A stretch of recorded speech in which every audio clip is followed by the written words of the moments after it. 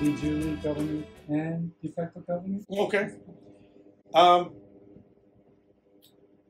In customary international law, we have de jure governments. Now, de jure governments are governments with an elected parliament, Congress, legislature.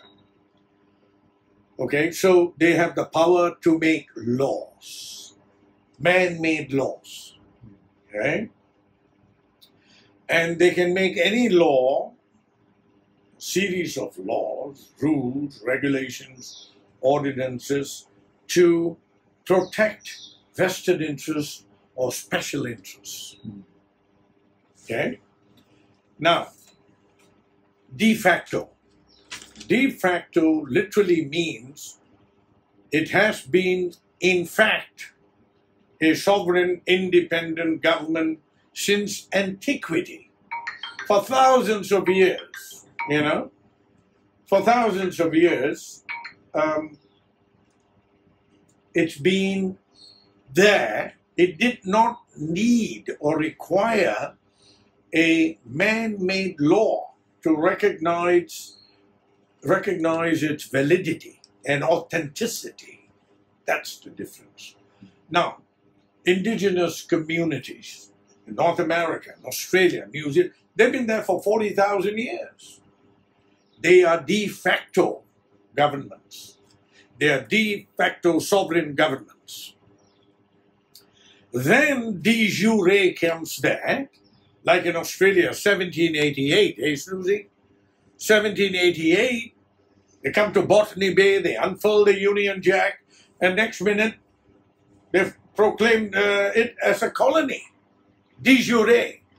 But that doesn't take away the de facto rights and claims, privileges, and duties and obligations. Why did de jure succeed and not de facto? You've got to think about the East India Company. They came as a trading company to rule over 400-500 million people, and it's the only trading company in the world that managed to get a private army of 250,000 troops to control a subcontinent, India. So what's the secret, folks? Arma in armatos sumere jura sinunt.